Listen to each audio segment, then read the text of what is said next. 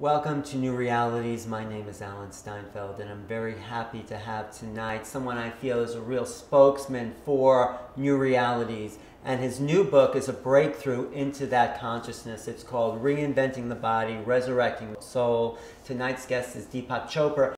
And in this, he describes a paradigm in which we can take consciousness and apply it to the body. It's a very important move in bridging the world of science and the world of spirituality. So talk about how you see them coming together for the mainstream public.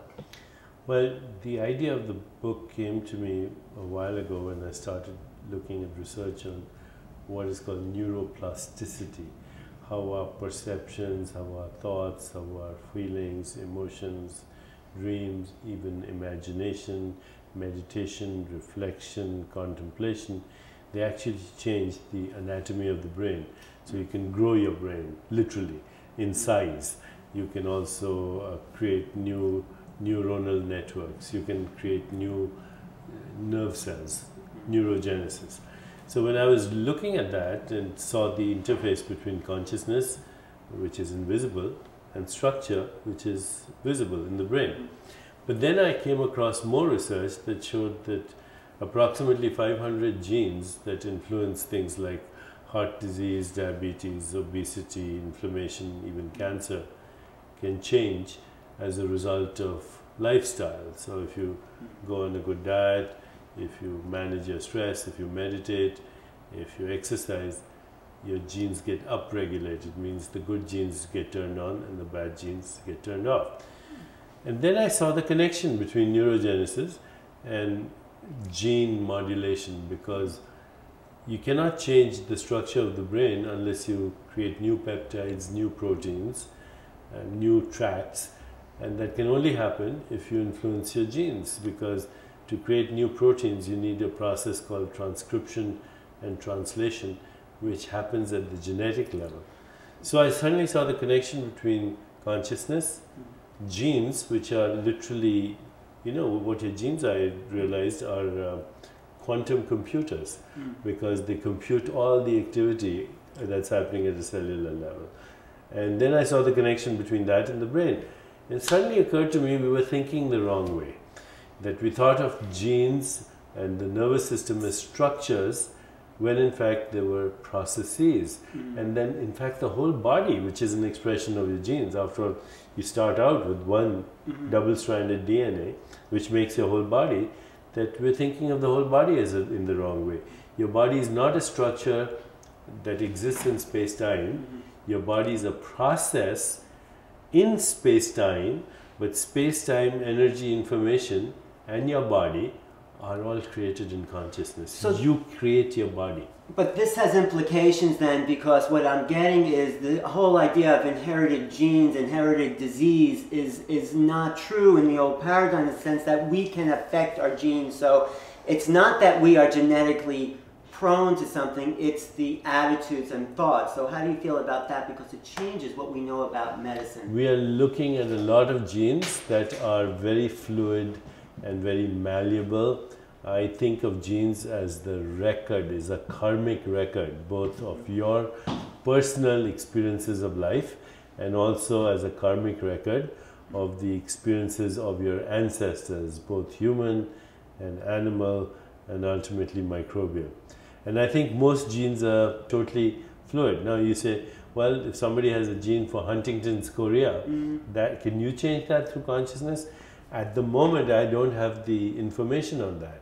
At the moment, it seems like there are certain genes that are seemingly fixed. But the majority of genes, 80% of genes, 80% of disease boils down to heart disease, cardiovascular illness, diabetes, obesity, inflammation. These are under your influence. So it's like we're not driving our bodies in the correct way. We're not in touch with it. We're not, what you say, the soul or consciousness is very much a part of how we're tuning into the body. And I love this body. I feel so grateful and happy, and I want to take care of that. And but the first thing to realize is that your soul is not in your body. Okay, your body is in your soul. Your soul is not in your mind is in your soul. This world is in your soul. But you have to describe soul. Okay. You have to define soul. Soul is core consciousness which exists outside of space-time. So when people look for the soul in the body and in the brain, they can't find it because it's not there. You see, it's the other way around. Where do you experience your body? In your consciousness, right?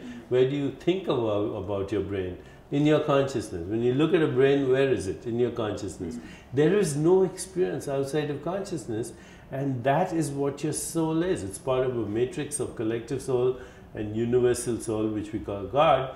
But the reason you can't find your soul is you're looking in the wrong place. You're looking in space-time to something that isn't in space-time but creates space-time. Where do you experience space? In your consciousness.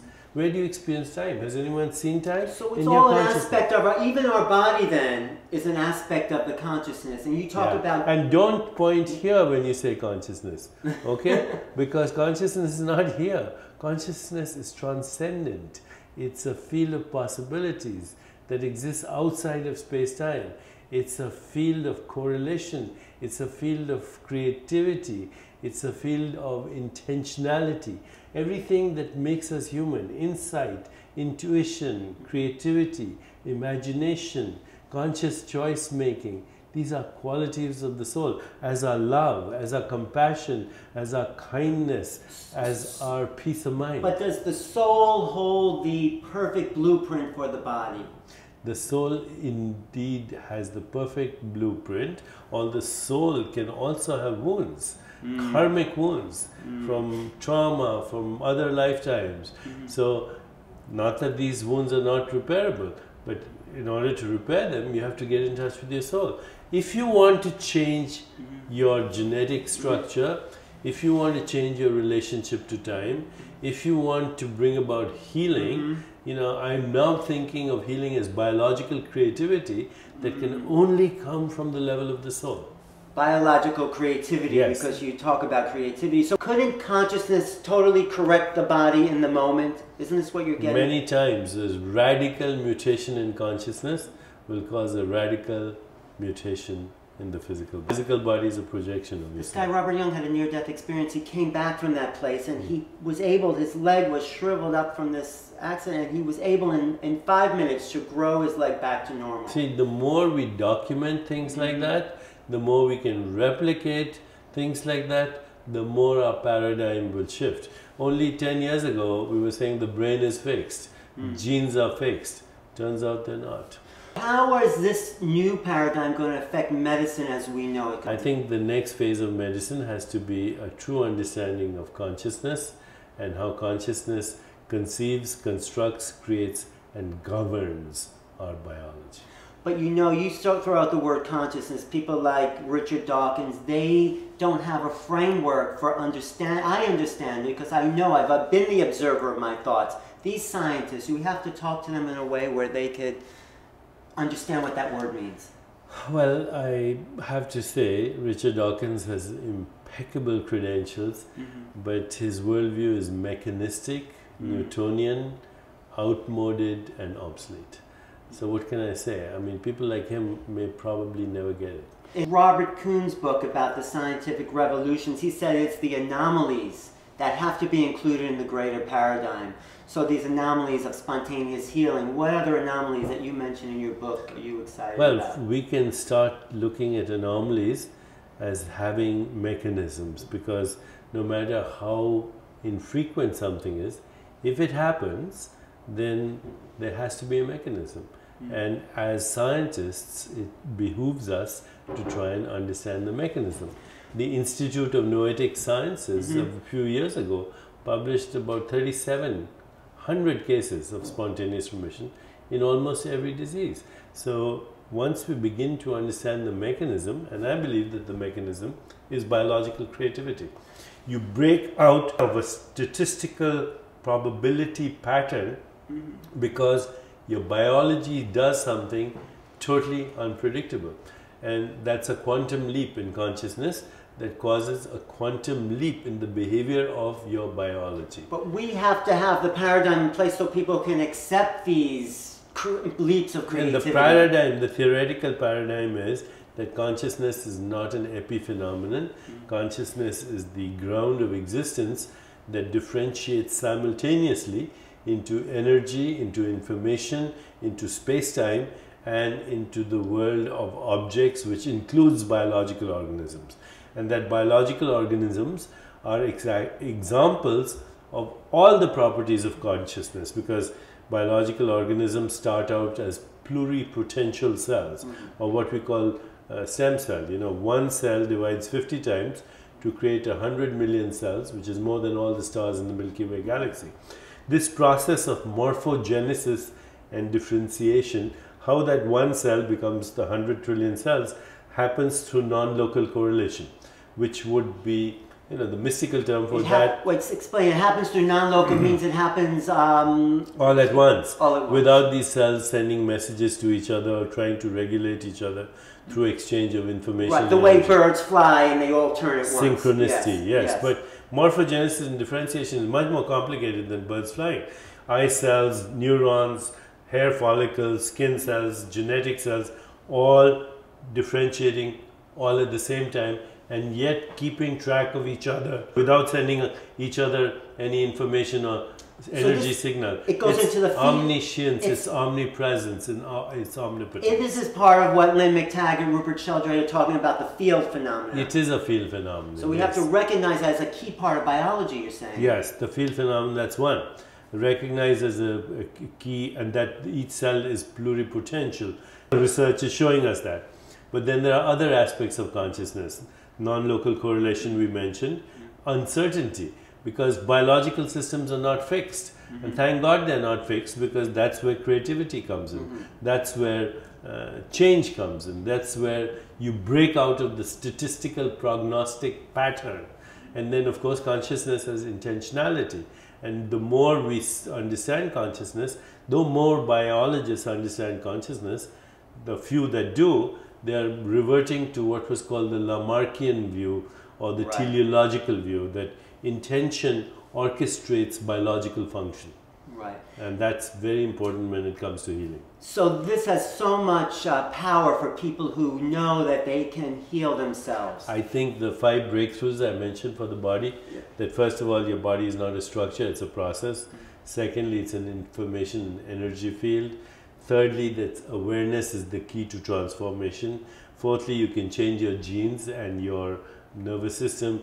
And fifthly, in every moment, you can change your relationship with time, because time is this abstract phenomenon that that is experienced in consciousness that actually influences your biological clock. So we have to understand what is the mechanism through which we metabolize the experience of time. And what is that mechanism? It is how the observer and the observed separate themselves, and the observer measures experience. Time is the continuity of memory, using the ego as an internal reference point. To the extent you can break the barrier of the ego, you break the barrier of ego. And to the extent you can establish a relationship with the timeless in the midst of the time bound, you influence your biological clock. So I think you said time is the observer's relationship to the observed. And in fact, in the deeper reality, the observer and observed are the same being. And when you get, you know, with spiritual traditions we call that love, when you get to that level of unity consciousness, there's no time. There's no time, and there's no you, and there's no me. And if we can take that awareness into the body, then it lights up ourselves. Absolutely. In fact, if you can have your attention on the timeless, even in the midst of time-bound experience, you will, first of all, feel free, and secondly, you'll change your body. You will nurture your light body. You know, spiritual traditions talk about astral body, subtle body, causal body. Right. Now we can understand these levels as information and energy, and in fact as photons, which are the carriers of information and energy, which permeate the whole universe. And so when we bring that all that awareness into one point, we reach a level of enlightenment. And when that happens, we are in the timeless place. Yeah. And at that point, you resurrect your soul, and your soul gives you a life of joy, effortless spontaneity, love, compassion, kindness, peace, equanimity, joy at the success of others, which the Buddhists call divine qualities. At that level, you have unlimited imagination and creativity. At that level, you always choose evolution over entropy. And at that level, you're literally free. To be enlightened means to be in the light. And literally. You can actually turn this body into light. This is what the great masters have done. That's the goal, and that should be our goal. Nothing short of enlightenment. The physical body is just the epiphenomenon. And then we get off the wheel of reincarnation. Ultimately, that's the goal. So then there's life throughout the universe as well, isn't there? Because if consciousness exists, then... If it's not here, it's nowhere. If it's here, it's everywhere, as the Vedanta says. I love that. Thank you for this time. Thanks, because this is going to help so many people. This book, Deepak Chopra's new book, Reinventing the Body, Resurrecting the Soul, very important, a breakthrough for mainstream. For me as well. And for you as well. Congratulations. Thank you. I appreciate this time.